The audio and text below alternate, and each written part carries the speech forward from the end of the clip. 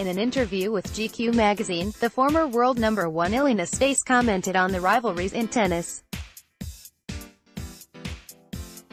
If it's Rafael Nadal against Novak Djokovic, it's not good, but if it's Nadal against Roger Federer is okay.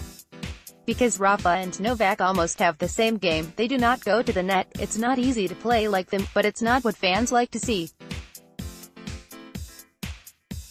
In 10 years there may be someone better than Novak. Asked what it means to him the Olympic Games, Nastase replied, I went to Athens in 2000, but I ask myself how tennis does at the Olympic Games. Baseball, golf. But why? For me, the Olympic Games is athletics. A guy who uses his body, resistance, etc. The other sports, I do not see them. I remember some players did not want to go there.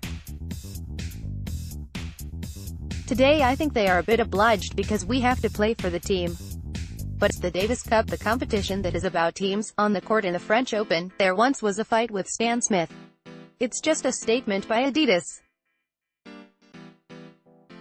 I know that when I signed with them, they wanted it all. Sometimes we signed just for the shoes, but they wanted a shirt, shorts and shoes.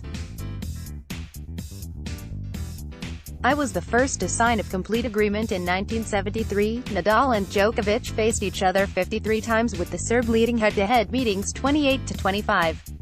Djokovic, who will turn 32 in May, won the most recent match in straight sets, this year's Australian Open final.